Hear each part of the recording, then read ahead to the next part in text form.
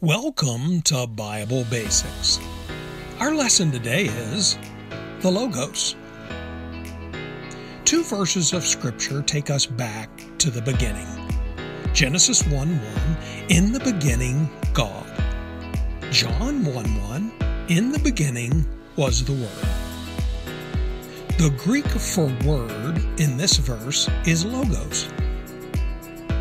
Logos carries the idea of plan, design, blueprint.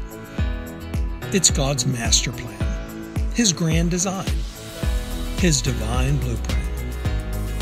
Logos comes from the root Lego. Lego. Now there's a word we're familiar with. It is defined as put in order, arrange, gather, to lay forth. Logos carries the following meanings: computation, especially the divine expression, embodying a conception or idea, calculating, the Word as embodying the divine will. Thus, Logos is the divine blueprint. Divine wisdom never operates on a whim. It's never reactionary, but rather calculates before acting. In the beginning, God, in wisdom, calculated and laid forth His detailed pattern for the ages. Thus, God declaring the end from the beginning, and from ancient times the things that are not yet done, saying, "My purpose shall stand, and I will do all my pleasure." Known unto God are all His works, from the beginning of the ages. The purpose of Yahweh shall stand for the ages, the designs of His heart for generation after generation. In the beginning, prior to any revelation or execution, God has His divine plan that He unfalteringly and with minute precision carries forth throughout the ages, all according to plan. In His Logos, His blueprint, He declared the end from the beginning, knowing all that He would do beforehand, generation after generation.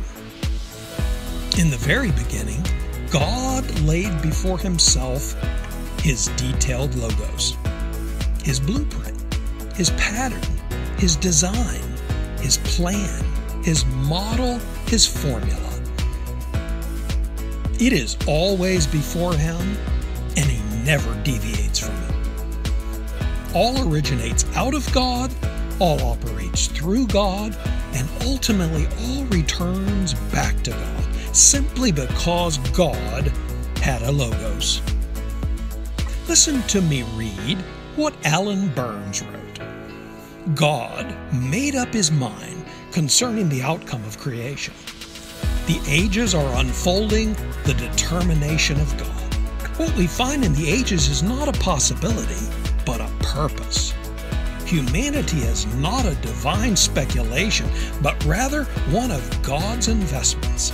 God is the God of certainty and not of chance, and He has made up His mind, and the ages are working out His plan.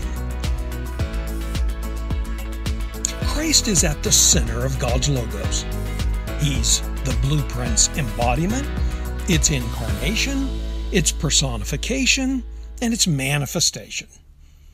God's Logos is focused on the end, that He would be all in all, and His plan is ultimately accomplished through Christ, God's divine conclusion, the full execution of His Logos. Thus, the Logos is God's master purpose of the ages, His blueprint, His pattern, His design, His plan, His model, His formula. And Christ is its center, the blueprint's embodiment, its incarnation, its personification, its manifestation. Christ is the divine prototype after which God is building the new creation, the new humanity. This is all according to the purpose of the ages, which He made in Christ Jesus our Lord. And thus it was that the Logos was made flesh and dwelt among us. Thus we may paraphrase John 1:1-4 and 14 as follows. In the beginning was the divine blueprint. God's master plan lay before him. In fact, he himself was the blueprint. All things came into being through this plan, and apart from this design, not even one thing came into being which came into being. God's model contained life, and this life was the enlightenment of men.